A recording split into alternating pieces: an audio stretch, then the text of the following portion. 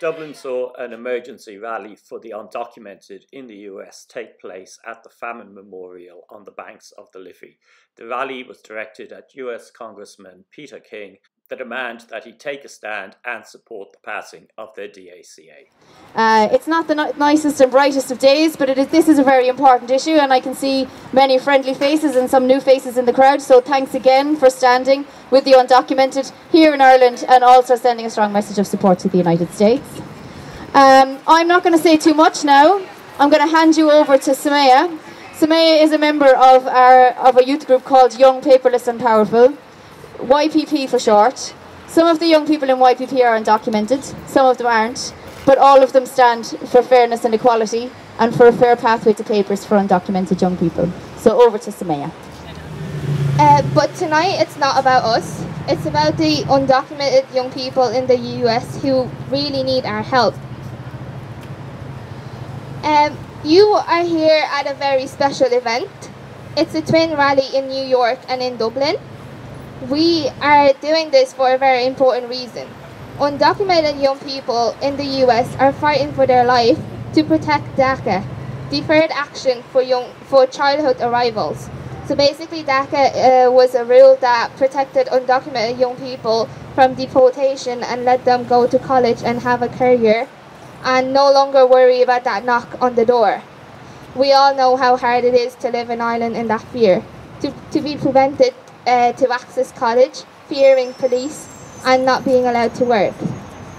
Make the Road New York, you can all look it up, contacted us directly to ask for our help.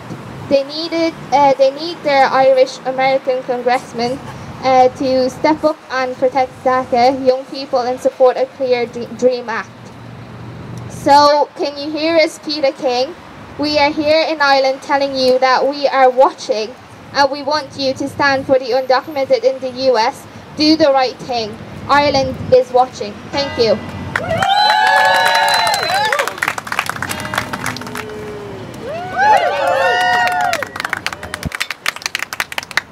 So I'm American and I've been in Dublin for about 8 years, but I have 2 or 3 members of my family in the US who are undocumented. And then for years my mother worked as an English teacher for the children of migrant workers from Mexico and El Salvador and Honduras. So I wrote this poem about some stories that they experienced or that they told me, and asked them if it was okay if I could write about it. And it was just published in a book. So these are all true stories, and they're for all the people in America who are so scared right now with what's going on with DACA and so on. So this is called Espero, which is from the Spanish esperar, which means to wish and to wait. Night dark as a yawn as I arrived determined to commit the crime of remaining. How quickly the desert dried the water from the river. How quickly the desert became my mouth. Pick the lint from your t-shirt, bébé, like the blankets I lift from the looms. The factory air that turns to felt in my lungs. Pick an eyelash from your cheek and blow it away with a wish, baby. I held you in an airless back corner over 5 days' journey for the indignities of this job, for your flawless English, your carpeted school. You could read the signs. I can read the rumors in the smoking area.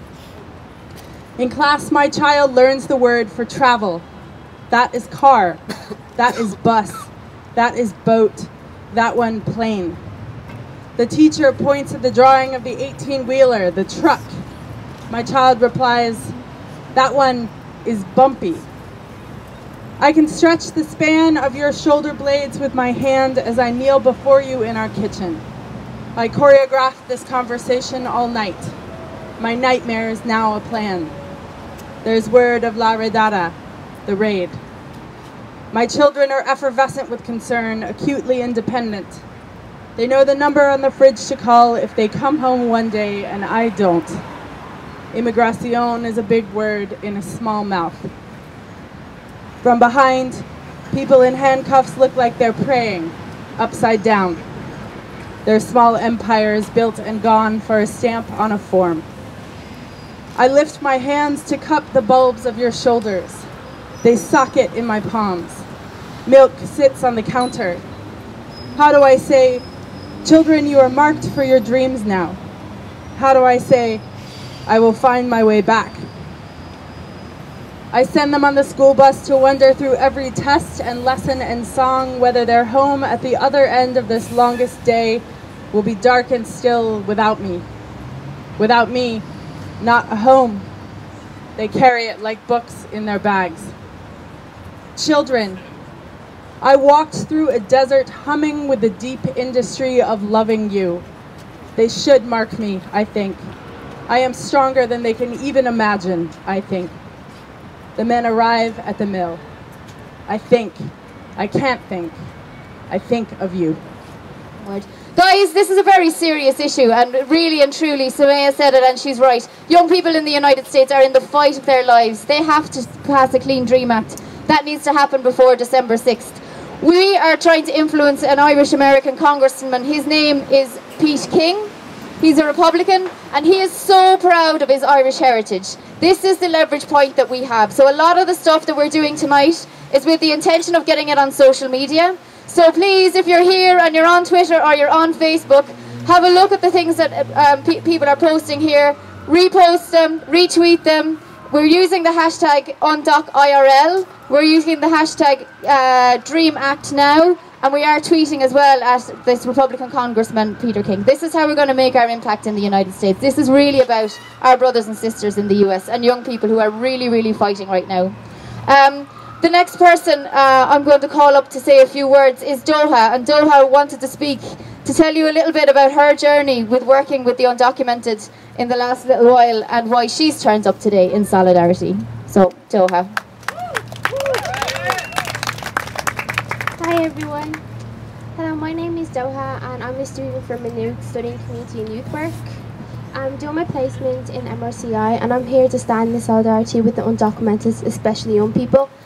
Over the last couple of weeks I got to know many members in the Justice for the Undocumented campaign, and I noticed that a lot of people know of the undocumented in the US but not about the undocumented in Ireland. One thing I would like to remind people of is that there are undocumented in the US and undocumented in Ireland, and they share the same issues but also the same hopes and dreams for a secure life in the country that is their home. For us who care about human rights, it was very disheartening when Trump was elected as president. He campaigned with a racist platform, and when he became president, he followed through with a racist agenda targeting minorities. The world was so shocked when he introduced the so-called Muslim ban, but then and now we see many brave, creative activists to stand up to his discrimination. Just like the people stood in solidarity with us Muslims then, and people are standing up for the undocumented now. The only way to win the fight is to stand up together in solidarity. So thank you for being here.